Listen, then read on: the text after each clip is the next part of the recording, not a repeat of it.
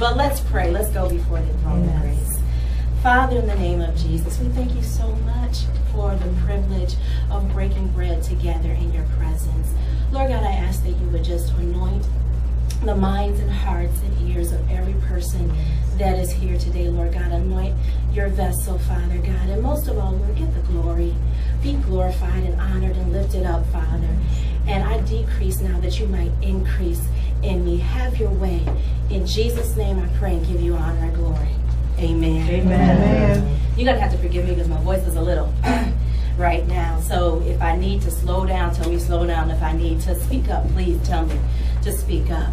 In Matthew 16, 24 and 25, Jesus tells the disciples that anyone who wants to follow him must first deny himself, take up his cross, and then follow him.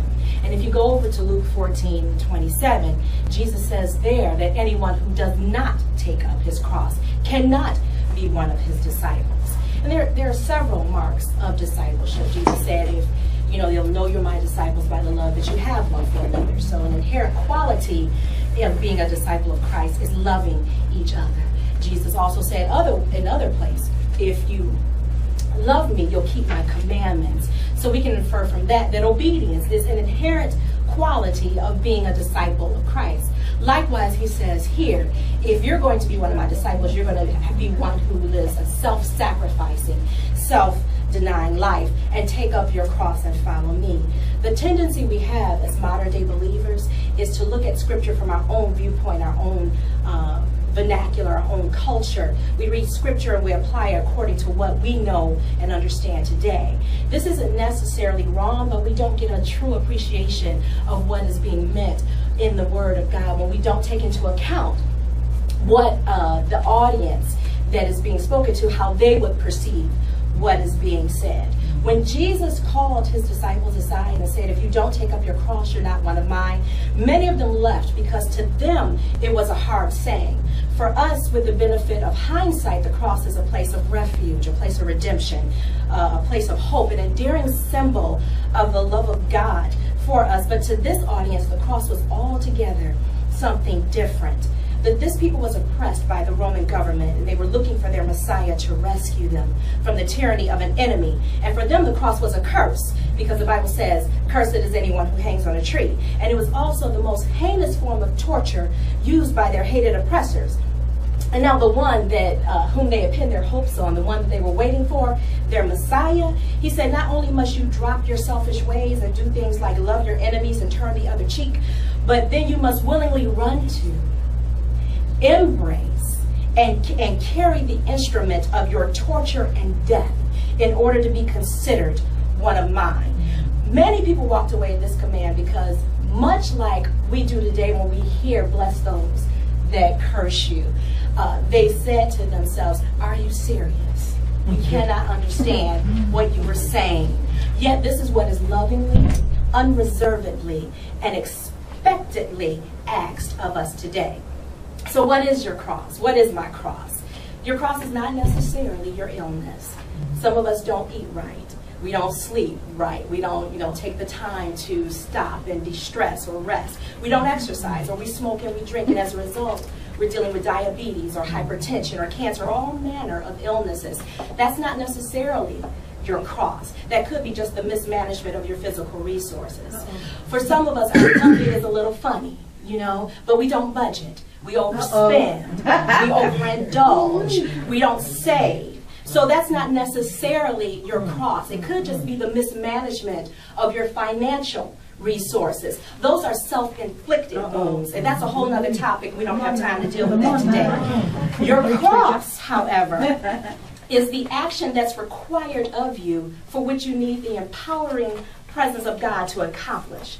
They are the actions that you must take in a situation that has been ordained and or allowed by God. And these actions are designed to kill your self-indulgent, self-focused, self-directed, and self-centered flesh. So they can become God-centered, God-focused, and God-directed. And so that Jesus Christ, the hope of glory, is formed in you, and his power can impact the world through you. The cross is the tool that God uses, the mechanism that God uses to kill the only undefeated foe you will ever face, your flesh. Hebrews 12:1 and 2 tells us, therefore, seeing we also are compassed about by so great a cloud of witnesses, let us lay aside every weight and sin which does so easily beset us, self-sacrifice, and let us run with patience the race that is set before us, looking to Jesus Christ, the author and finisher of our faith, who for the joy that was set before him endured the cross, despising the shame, and is set down at the right hand of the throne of God. The cross is not meant to be your stomping ground. It is simply a place of transition. It is a way of life used to produce the life of the way in you.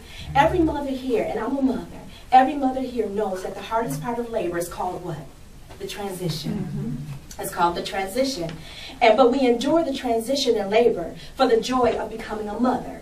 Jesus endured the pain on the cross for the joy of watching us today honor him and glorify his name and write books that will spread the gospel across the world. The hardest part of walking out our faith is the self-denying act of taking up our cross. But just like transition and labor took us from being an incubator to becoming a parent, transition of the cross, those self-denying acts of taking up your cross every day, takes you from being just a believer to becoming a disciple, to becoming a son of the Most High God. Our nature is then fundamentally changed. I heard it said like this: Jesus of Nazareth died on the cross, bearing the sins of the world. But it was decisively the Lord Jesus Christ who got up from the grave with all power and glory in his hands.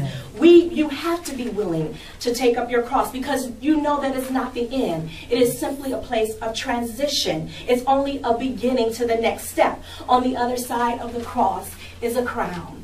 On the other side of death is life. On the other side of grave is resurrection. And on the other side of affliction is assured glory.